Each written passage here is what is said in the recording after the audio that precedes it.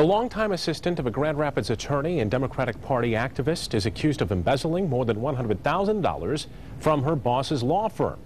24-hour News 8's Tony Tagliavia is at the live desk with what we're learning about this case. Tony? Good evening, Brian. Wendy Bernard was the longtime assistant to Gary McInerney. An associate tells us Bernard no longer works for McInerney's firm. Bernard was charged today with embezzlement over $100,000 and using computers to commit a crime. Prosecutors say the crime spanned from 2004 through 2010. Records show Bernard was released from jail late this afternoon. If she's convicted, the 41-year-old could face up to 20 years in prison.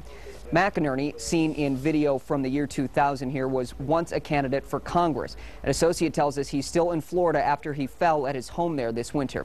We put a call into Bernard's attorney. We have not yet heard back. Bernard is set to appear in court again in May. At the live desk, Tony Tagliavia, 24-hour News 8.